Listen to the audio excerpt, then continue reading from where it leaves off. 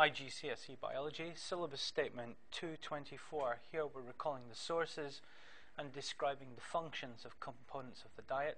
This is 224B, and in this part we're looking at the vitamins, the minerals, and these two components here.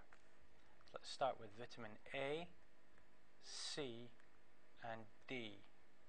Now the function of vitamin A is to produce light sensitive pigments in our eye, and that allows us to see in poor light conditions. The source of vitamin A are fish liver oils and liver itself. A deficiency disease caused by this is that we can't see well in dim light, and this is known as night blindness. So we have reduced vision in poor lighting conditions. Vitamin C, perhaps the best known of the vitamins, this allows us to form what is called connective tissue. Now connective tissue helps cells to stick to each other.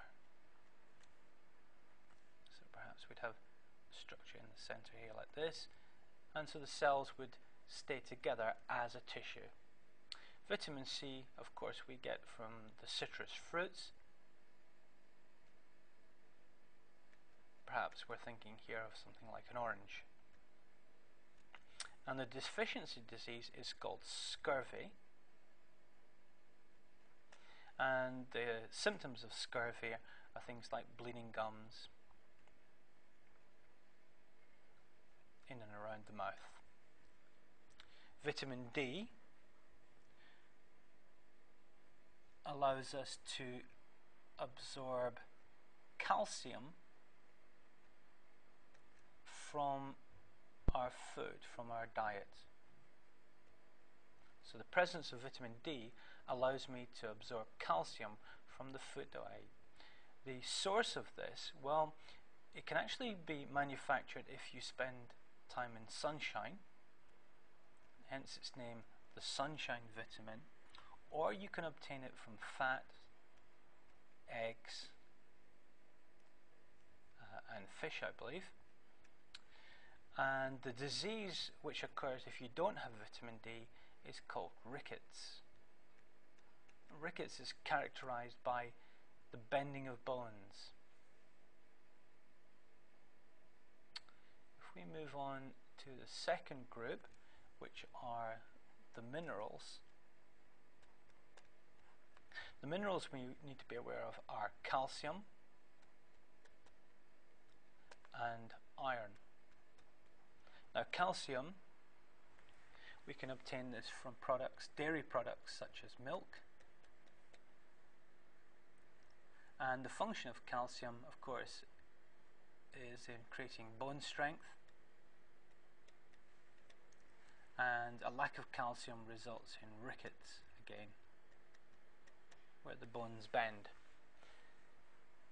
Iron we can find in food like liver and the well-known vegetable spinach, famous for Popeye eating its spinach and being strong. And the function of iron is the synthesis to make the hemoglobin,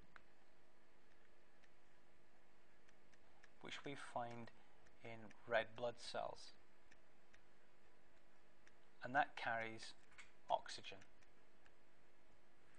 Now if you lack iron in your diet, you cannot manufacture the hemoglobin, and this results in a condition which is known as anemia. People with anemia symptomatically look pale,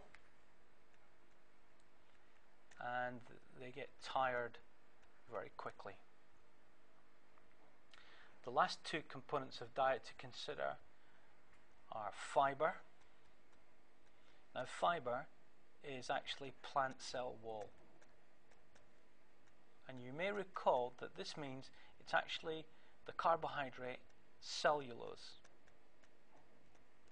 We get this, of course, from plants in our diet, and a lack of fiber would result in constipation.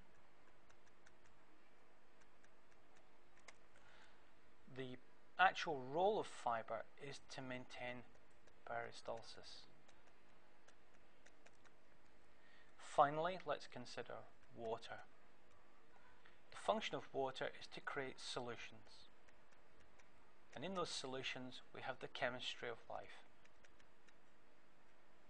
Substances dissolve and substances react in the various biochemical processes. We can obtain water by drinking directly, or it may actually be inside the food that we're eating itself. If we lack water in our diet, we become dehydrated.